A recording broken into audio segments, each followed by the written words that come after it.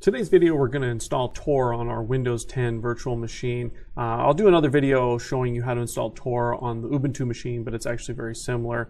The first thing we're going to do is we're just going to bring up our Chrome browser and we're just going to Google TOR so that we know we're getting the actual right project. As you can imagine, a tool like TOR, which is used to exploit the dark web, there's a lot of fake TOR projects out there. So make sure you're using a reputable search engine in order to actually locate the TOR download. Now, the URL for the TOR browser is actually torproject.org. You can also go right there directly.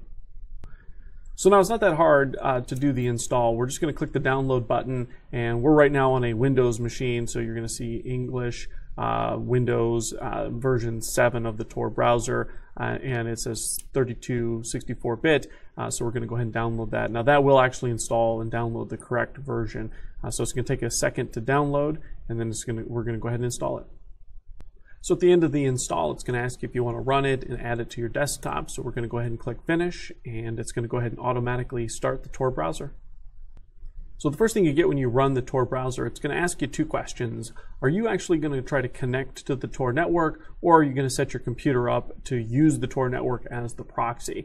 Now, for regular kind of burner box type scenarios, you're almost always going to use this first option, which just has a connect button. If you want to do something a little bit different and you want to run a different program that routes through the TOR network, you'll have to set that up as a proxy. But we're just going to go ahead and click connect. And now it is establishing a connection to the TOR proxy servers. Now the TOR network is made up of a lot of different machines that's going to route traffic around, and it's going to be worldwide. So traffic is going to be routed all around the world, and it's going to go through about 3 different hops before it actually gets to the final destination, before it does something. Now in this video, we're just going to use the TOR browser in order to browse the regular surface web, stuff that you could normally do today, but we're essentially going to do it completely anonymously. In another video, I'll talk about using more dark web sites as part of the Onion router itself, which are going to be sites that have a .onion extension. But today we're just going to cover some of the general use of using the TOR browser as an anonymizing browser. The first thing you'll probably notice when you launch the TOR browser is it looks very similar to another browser, Firefox. And the reason is they both have the same core engine, Mozilla. So the TOR browser will actually operate and function almost identical to your Firefox, but it's going to use a lot more anonymity and give you access to the TOR network. So the first thing we're going to do is we're just going to go to a regular website, and we're going to go to brightplanet.com. So www.brightplanet.com. Now the first thing you'll notice is that it's probably a lot slower than if you were to do the same thing in Chrome or Firefox. And the reason it's so much slower is that it's actually routing the traffic through multiple servers before eventually exiting the TOR network onto the public web, creating this anonymity. So rather than going right straight on the fastest path from our virtual machine to brightplanet.com, it's actually going to route that traffic around, and we're going to see where it routed that traffic here in just a minute. So what you'll notice is there's a warning on the screen here about HTML5 canvas image data. And what this is warning us is saying that this website, brightplanet.com, has some tracking software on it that may actually be used to track your movement and where you're coming from and what browser that you're using. Now, in a normal circumstance, you're probably not going to care about that, and especially since this is a regular open source website, we really don't care about it. But you're going to get these types of prompts when you're actually using the TOR browser. So we're just going to go ahead and close it. So as you can see, this web page looks pretty much identical as it would if you went straight there with Firefox or Chrome. The big difference is we actually got this web page by routing the traffic through the TOR network and came in completely anonymous. So if we were to look at the brightplanet.com web log, we would not see an IP address coming from my machine or my virtual machine because of that routing. So, but as you can see, the web page itself looks exactly the same, and all the functionality is going to be identical. So the first thing we're going to look at is if you click this little onion icon here on the toolbar, what you'll notice is that it actually shows you what the path is to this website. And this is true for any web page that you go to while using the TOR browser. So it starts here, that's this browser, so this machine, and then it went to a server in France, and then Sweden, and then Canada before it actually went to the public web and came over to the brightplanet.com server. So as you can see, it made 3 separate hops before it actually got to the Bright Planet website.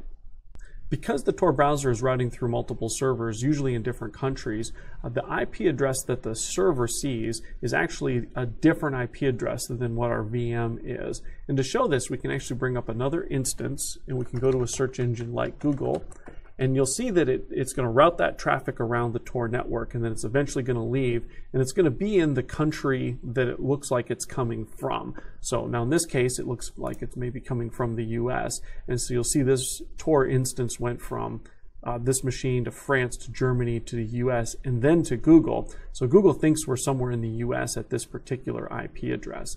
In fact, if we type in, "What's my IP?" it'll actually show us what that IP address is. Now you'll see we get this error, and the reason we get this error is because a lot of traffic is being routed through this server, and so Google thinks we're a robot and we're trying to do something with their data. This is a common problem when using proxy servers and things like the Tor network.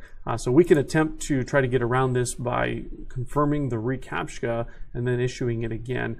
Sometimes it'll work, sometimes it won't. And it's going to do something like this, where it's going to ask you to identify something that only a human should be able to do before it allows us to proceed. All right, so now that I've completed the reCAPTCHA, you can see it's actually displaying our IP address as that one that it's indicating here as well. So this is routing through France, Germany, United States, and then to Google. And so Google thinks it's this server right here is us. So a couple more things to note.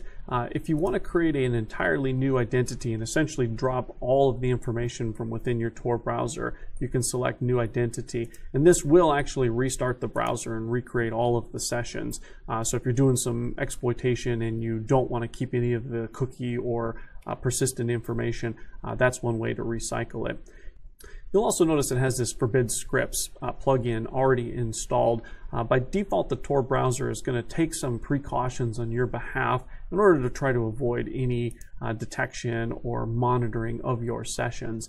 Now, another thing you'll notice if you do something like maximize your browser, it'll pop up this message here indicating that if you make your screen size the full screen, you'll actually be revealing a little bit of information about you or your machine. So it'll give you a little bit of a warning on that. Again, we're using this right now as a proxy, so it's not to the surface web, so it's not really going to be a big deal. But if you are doing more specific exploitation, you probably don't want to run it maximize. You want to kind of keep it as part of a window. So that concludes our installation of the Tor browser on the Windows 10 virtual machine. The next video will install it on the Ubuntu virtual machine that we set up, and then after that we'll go ahead and test it out using some actual dark web websites.